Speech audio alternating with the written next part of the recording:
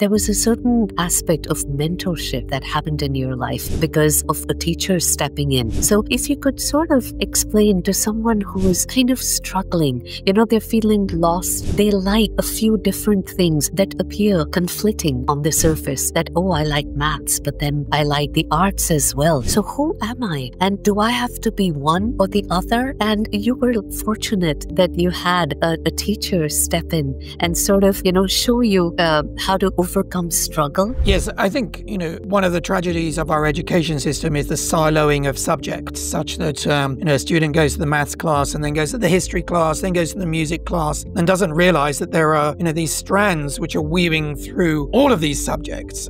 So I think, I was very lucky to have the freedom to do all of these things. And as time has gone on, I've begun to see those connections more and more.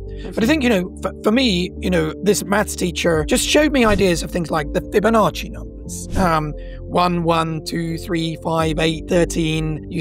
They've got a pattern to them. That's another important word, which I think links the world of the arts and the world of mathematics, which is pattern. So the pattern is that you get the next number by adding the two previous numbers together. And so these numbers have interesting properties. The other exciting thing is that you find these numbers all over the natural world. And this is another key connection, is that these structures that artists are interested in, the structures that mathematicians are interested in, very often are structures that we are already seeing being used by nature. And of course, that is what we're all doing. We're all responding to our place in the universe. And I think our creativity is, a very powerful tool to understand how we navigate our way through the universe.